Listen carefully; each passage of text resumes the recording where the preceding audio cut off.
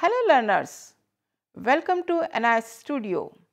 I am Dr. Anjana Agarwal talking on food and nutrition. Everybody eats food, but we need to understand what are the functions of food, what is food and what are nutrient and what is nutrition. Let us understand one by one.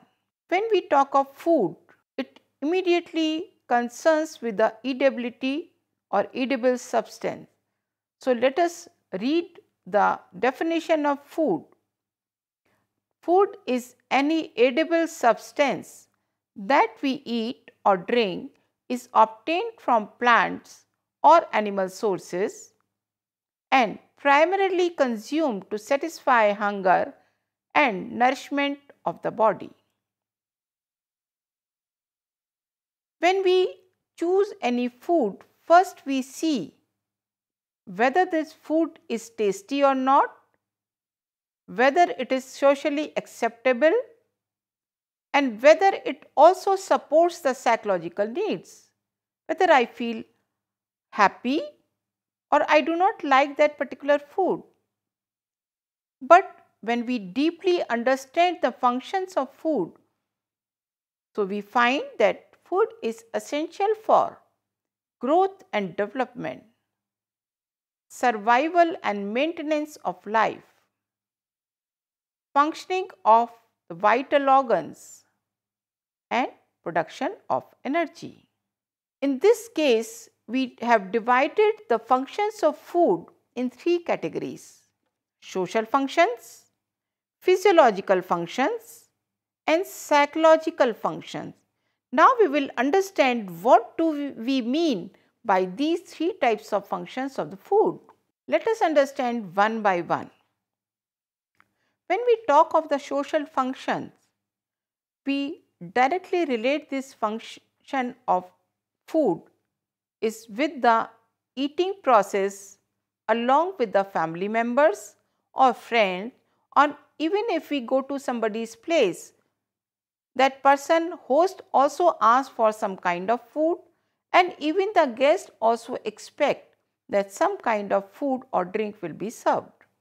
So, sharing of food implies the social acceptance, and food is a part of every festival, party or all types of social gathering, big or large. When we talk of the psychological functions, we eat food not only to satisfy hunger, but we get satisfaction, and it is a way to express our emotions. It may be love, it may be hate, it may be respect, it may be anger.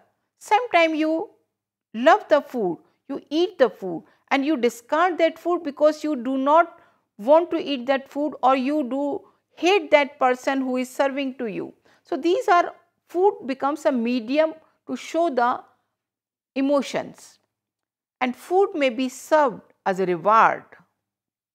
Somebody is winning some game, you give the food. Some child is doing good, you give some food. Though it is not a very good practice to always encourage the child with the kind of food he likes, and it becomes a kind of punishment also. In some places, even today, when somebody is not doing well, we cut down the food, and that is a kind of punishment. And when somebody is sick, special kind of food is given to them, not only to heal the person, but to calm down that person, to show that you are under care by giving the special food during sickness. The most important function of food in relation to the body is physiological function, that mainly are energy giving, body building, regulating the body processes, and providing the protection against diseases. In this picture, you will find variety of food. Here you can see the milk, bread, egg as a part of breakfast as an example. In next picture, you will see that how energy and human life are connected. so that vital body functions are carried out by the food you are eating. You get the energy for playing, and you also need energy during rest. So, food gives energy for vital body functions like breathing, eating, sleeping, and also for different types of activities. Everybody wants to have a good body, but certain kinds of foods are especially required that will provide the strength and maturation of the body. So, in this picture you can see how a child is growing into the adulthood, and that at every stage specific nutrients and specific foods are required. At every age you require specific foods in terms of specific nutrients for growth and development. Another purpose of food is a regulatory process. As I just told you that it is required for vital functions, and that vital function can be your heartbeat, can be your digestion, can be your thinking. So, brain needs constant supply of energy which comes from the food, particularly the glucose, which further regulates the thinking, heartbeat and digestion and other body functions. It provides the protection against the sickness or diseases. So, variety of foods are needed in your diet that will help you to protect your body from various symptoms, diseases or deficiency disorder.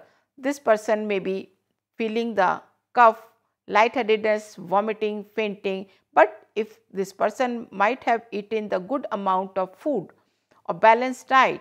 Now, we are frequently hearing about the word nutrition. Do you know what really means is the nutrition? Nutrition is not the food. Nutrition is the process by which food is taken in and utilized by the body. Let us understand how, after eating the food, what is the process which basically utilized by the body, and then only food gives all these functions which you have read just now. So, ingestion is a word which implies to the eating. So, eating or ingestion of food, whatever you are eating, you may be eating chapati, you may be eating bread, you may be drinking some milk or anything. But after it reaches your stomach, or then it gets digested in the body, in the stomach, small intestine, large intestine, and digestion of different nutrients may start from the mouth itself. And after digestion, the nutrients, now the food is over. It remains the food till it is ingested. Then nutrients are absorbed by the body. Then it reaches to the different cells of the body where it is utilized, and then it provides the energy, and whatever nutrients it required at different places of the body for different activities, in that form body utilizes the food. Now let us understand again, after the food it is absorbed by the body, performs many vital functions which you have just now read. Now you try to connect all these you have understood. It provides energy, helps in bodybuilding, regulates the body processes and provides the protection against diseases. I keep on talking about the body processes, vital processes. Vital means that which are essential for life. Vital processes means breathing, thinking, digestion, which you may not realize voluntarily or involuntarily. So, some functions are volunteer, which you know it, and some are invisible, which keeps on happening without your own realization. I am sitting here, but I am speaking, I am thinking, and somewhat digestion is also taking place, everything is going on. But I know that I am only talking. So, these are all vital activities of the body. Now, how this food is converted into the nutrient which the body utilizes. So, there is a new word, nutrient. So, food contains variety of nutrients or useful substances, we can say, by which the food works for the body. Simple. If we technically define this word, what are nutrients, then we can say nutrients are invisible chemical compounds present in the food which helps to keep the body healthy. That is we all aim for. Now, in this picture, you are again seeing a man which is all composed of different types of food which will provide the nutrient, and then the body will be in a position for various kind of activities. Some of the nutrients has to be obtained from the food and some the body can synthesize, and body can only synthesize when all the substances from the food required for then synthesis is reached to the body. So, I will say body cannot synthesize all the nutrients, thus need to be obtained from food, because there are large number of nutrients which the body requires for various kinds of functions. For that purpose, nutrients are largely divided into two categories, macronutrients and micronutrients. You will see the difference of only one letter at the second stage, MAC and MIC. It is very easy to remember macronutrient and micronutrients. Let us understand what are they. When we talk of macronutrient, these are only three: carbohydrate, protein and fats. They are required in large quantity in terms of gram, and they provide energy which we understand in the terms of calories, and we write in nutrition small k CAL. It is very particular, so do not confuse with the kcal or kilocalorie. In nutrition, it is written as small kcal, it means calories. We will talk micronutrients. These are needed in a small quantity, and that small quantity can be in milligrams or micrograms, and they do not provide any calories, but they facilitate to obtain the calories from the macronutrients. And largely we divide these micronutrients into two terms, vitamins and minerals. Now we will understand the macronutrient one by one, their functions, their food sources, and if you do not get enough, then what may happen. Now we will understand about the carbohydrates. Further, we have divided for some specific purpose these carbohydrates into two categories: available carbohydrates and unavailable carbohydrate, which are also known as dietary fiber. I think many of us knows the word dietary fiber.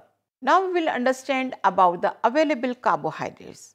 This is directly related to the digestion. These carbohydrates are available in food in terms of starch or sugars, and they are easily digested and provide calories to the body. But when we talk about unavailable carbohydrates or dietary fiber, they are not digested in our body, but they are not digested particularly in small intestine where available carbohydrates are digested, because the enzymes to digest these dietary fiber is not present there, but they directly reach to the large intestine where they functions. But these type of carbohydrates do not provide calories, and examples can be cellulose or hemicellulose. But they are very important. They not only add bulk to the stool and help in easy defecation process, but they also provide lot of protection against various diseases. When we talk of the functions of carbohydrate, we will mainly focus on few of them: main source of energy, and 1 gram of carbohydrate provides 4 calories. They also spare proteins for bodybuilding functions. You will understand this function little later when we are talking of proteins. It adds bulk to the diet. You eat so much of carbohydrate through rice, chapati and various other things. And if you get this much of it, then you will not feel satisfaction. So, you get the satisfaction after eating the meal. And the food sources are cereals, which include wheat, rice, bajra, maize, etc. Pulses, rajma, chana, dal, etc. Fruits and tubers, potatoes, sweet potato, beetroot, etc. And some amount is also present in other foods also, like sugar, jaggery. They are pure carbohydrates. As I told you, it contains calories.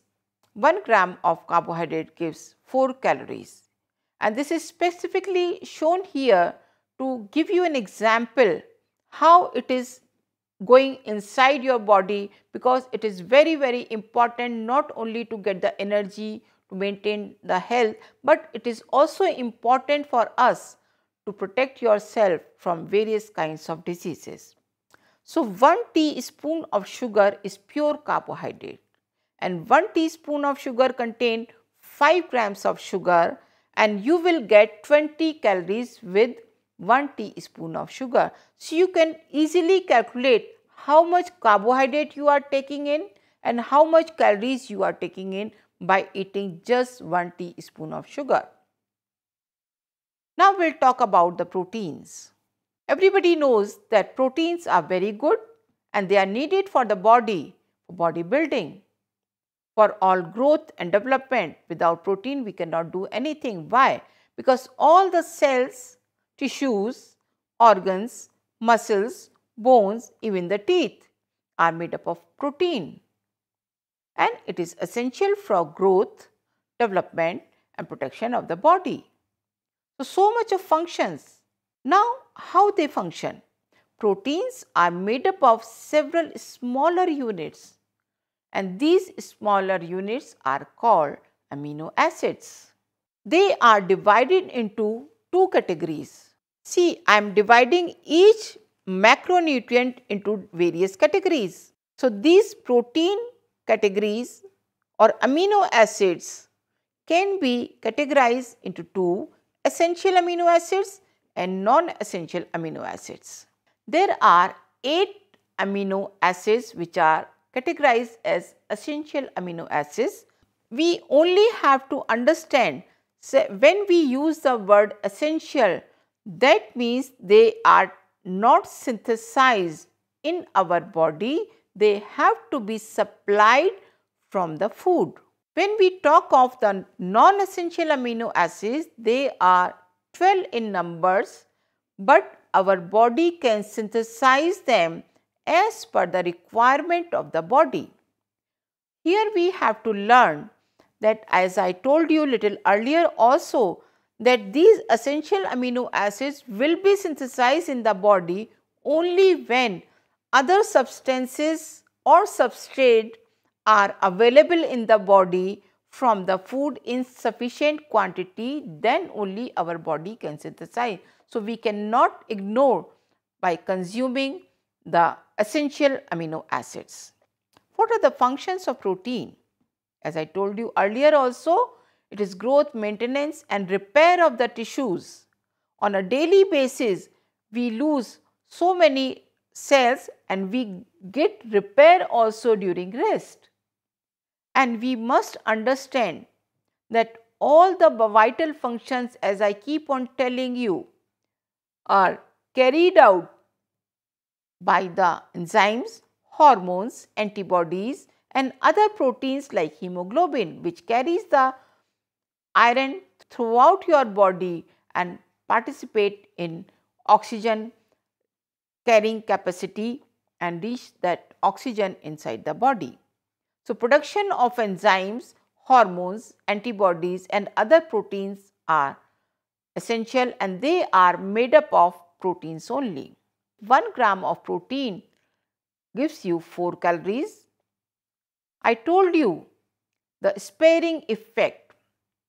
Why? When enough carbohydrate or fat is available, then protein does its own function like providing the raw material for the hormones, antibodies, immunity, etc. But sufficient amount of carbohydrate or fat, if it is not there, then protein will do the work of energy for performing the vital function of the body. And you can get that protein from the animal sources like meat, poultry, fish, egg, milk, cheese, paneer, curd, etc. And you can also get the protein from vegetable sources like cereals, pulses, legumes, nuts, and some vegetables like peas also contain the protein. Let us understand the animal proteins come from the meat, egg, milk, etc. And why we are talking of these two proteins? Especially because animal proteins contains all the essential amino acids. As I told you just now that there are essential amino acids and there are non-essential amino acids.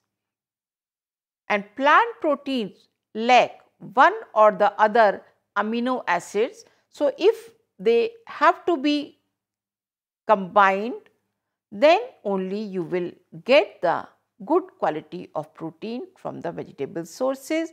As in Indian diet, we try to consume the rice and dal, chapati or dal, so that becomes a good quality protein. There are many other functions of protein. Let us talk of the fats. We are focusing here in terms of the nutrient fat, not as a source of fat which we are consuming as such. Fat includes both fats and vegetable oils. Fats in general are solid in nature and generally obtained from animal sources like ghee. And vegetable oils are liquid in nature at room temperature and obtained from plant sources like oils. This also can be categorized from the basic unit of fat, that is fatty acids, and there are saturated fatty acids and unsaturated fatty acids. Mostly saturated fatty acids are found in solid fat, for example butter, ghee, etc. And unsaturated fatty acids are found in oils like vegetable oils. And both are necessary for the vital functions, but most of the time we should consume or focus on unsaturated fatty acids. When we talk of the functions of fats, first it is a concentrated source of energy. 1 gram of fat or oil provides 9 calories, that is more than the double of the carbohydrate or protein. It reduces the use of proteins for energy purpose. It carries the fat soluble vitamins into the body and help in their absorption. And these fat soluble vitamins are A, D, E and K. It also helps in maintaining the body temperature. How? Because the layer of fat underneath the skin helps to conserve the body heat. Acts as a cushion to the vital organs. Your vital organs can be your stomach, liver, heart, brain, etc. It helps in the growth of the tissues, adipose tissues, which are also known as fat cells, and it is the only nutrient which can be stored in the body. Carbohydrate can be stored in limited amount, and if they are consumed in excess amount, then they will convert easily into the fat and store in the fat cell. When we are talking of fat, they can be obtained from cooking oils, ghee or butter. These are visible sources. You also like to eat fried foods. That also gives enough amount of thing, but there are some invisible fat which are present in oil seeds, nuts, even the meat, fish, eggs, milk, cheese, etc. are also good sources of fat. You have understood about food, about nutrition, about nutrients, and particularly the macronutrients carbohydrate, protein and fat. In the next video, we will talk about the micronutrients, vitamins and minerals at large. Thank you very much.